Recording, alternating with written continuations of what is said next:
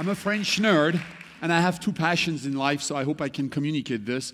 I am passionate about the brain, and I'm passionate about marketing.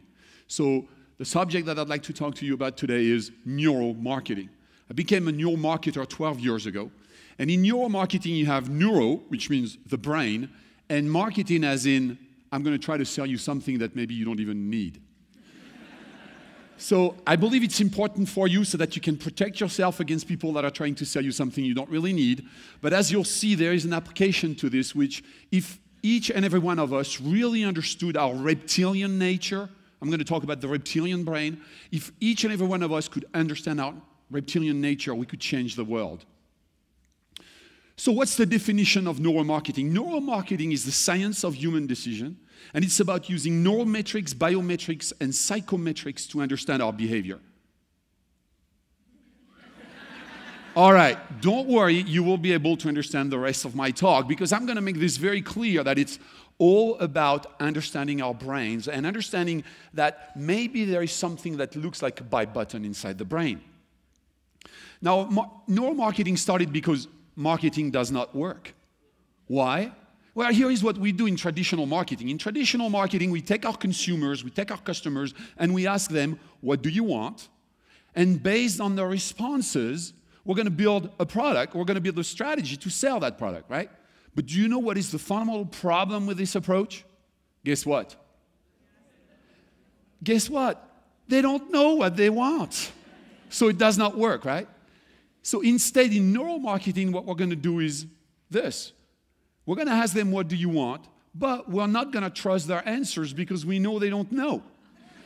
Instead, we're going to look at various physiological changes that happen in our body when we ask them this. So there are various techniques that are being used. One of them is called facial coding. We're going to measure the emotion that is being displayed on their face by the 60 muscles that control our faces. We're going to be using eye tracking to figure out exactly where they are looking at in an image. We are using voice analysis, whereby we're not going to pay attention to the words they say, but we're going to be paying attention to their tone of voice. Then we're going to be using the old lie detector. It's called the skin conductance test, where we measure the heart rate, the blood pressure, and how electricity flows between fingers. Then we can also use an EEG or electroencephalogram to measure the smoke currents on top of our skulls.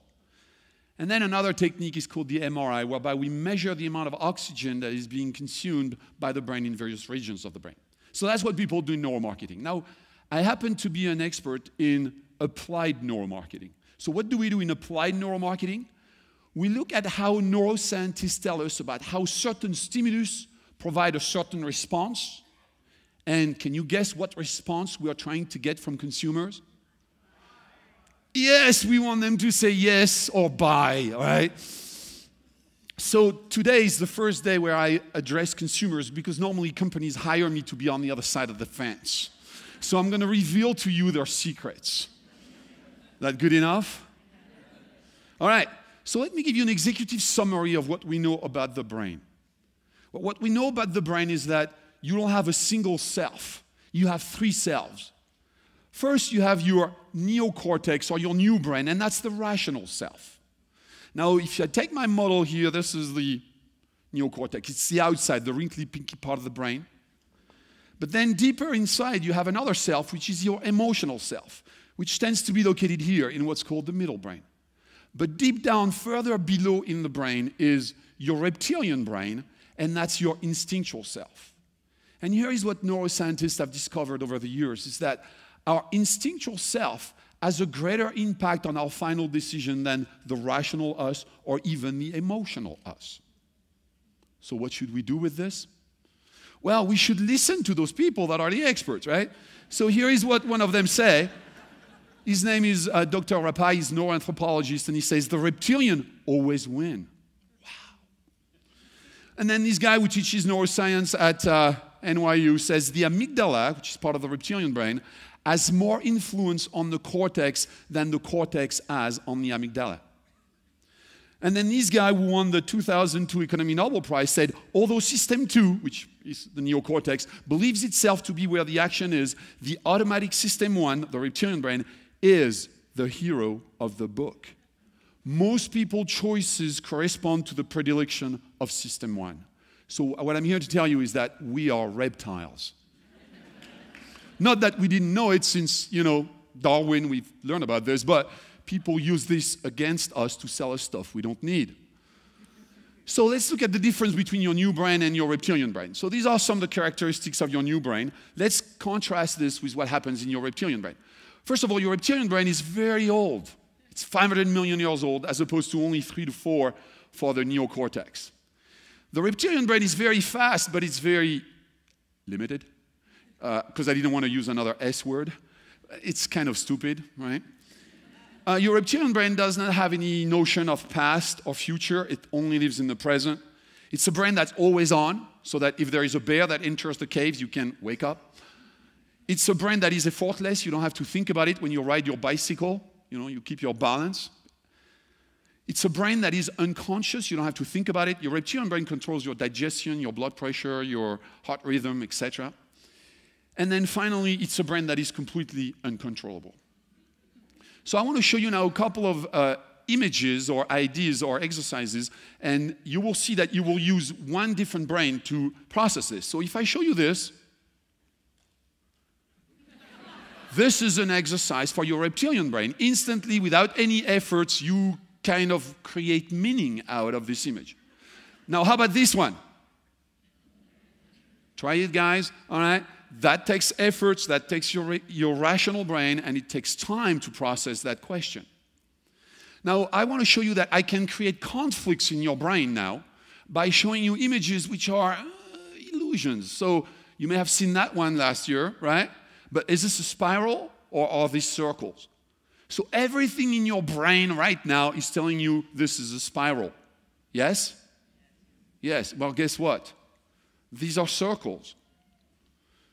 Right? These are perfect circles, yet everything in your brain, your reptilian brain, tells you these are spirals. Let me show you another one here. Which one of those two squares between A and B is darker? What? Come on. Anybody sees that B is darker than A? No? Anybody thinks that A is the same color as B? Well, the answer is A and B are exactly the same color. Yet everything in your brain is telling you that A is darker than B. So it's very easy to fool your reptilian brains around. So I'm going to do a little exercise here. I'm going to ask you to read out the letters. No, actually, not the letters, the colors in the words that are coming up. And we're going to do this as a group exercise. So I want everybody to focus. So I'm going to use the pointer. And we all read at the same time the color of the words, not the letters, okay? Here we go. So everybody. Red, white, green, blue, black, green, red, brown, white, blue. Okay, you're doing 100%. You're doing very good, guys. I'm going to make it a little bit more complicated now. We're going to keep the same exercise. I want you to read out the color of the words. Ready? Here we go.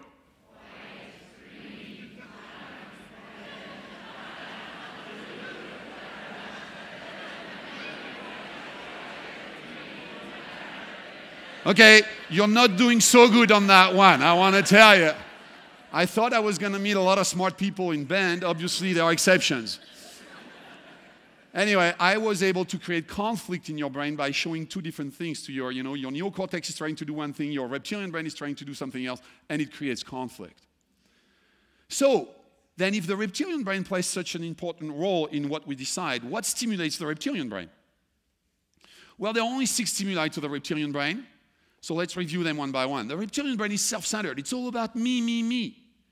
How do advertisers use this against us? Well, guess what? Look at this advertising. What did they do? To get to your reptilian brain, they shot that picture from the viewpoint of the rider of that bicycle. So in essence, when you see this ad, it's you riding this bike. What else do? They use the word you when they communicate to you. So for example, obey your thirst. I want you. You got 30 minutes. Do you, Yahoo? And you just do it. All right. Second stimulus is contrast. Contrast as in before, after, warm, cold, night, day. So here is an ad which uses contrast to get to your reptilian brain. You see instantly, this is an ad for yogurt. You see the contrast between the kid's bone and the big elephant bone. And it's an ad which is selling you the idea of, using calcium so that you build strong bones. How about this one? I'm sure you've never seen that one before. The guy without the hair and the guy with the hair. Do you know why these ones work? Because they use contrast to get to your reptilian brain. The next stimulus is tangible. What that means is the reptilian brain barely understands words, so it has to have very tangible concepts to understand it. How do they use this? Reserved for drunk drivers. See how they made it tangible? Right? How about this one? Mr. Clean. Get it? They made their value proposition tangible. The next stimulus is beginning and end. What that means is the reptilian brain is awake at the beginning of an interaction, at the end, and it forgets pretty much everything in between. In fact, here is what George Lucas said. The secret to a good movie is a hot opening, a hot close, and just don't crop in the middle. Because what happens in the middle doesn't quite matter. Then the next stimulus is visual. In fact, if I take my model of the brain here, you would see that the optic nerves plug directly into the reptilian brain, and the optic nerves happens to be 50 times faster than the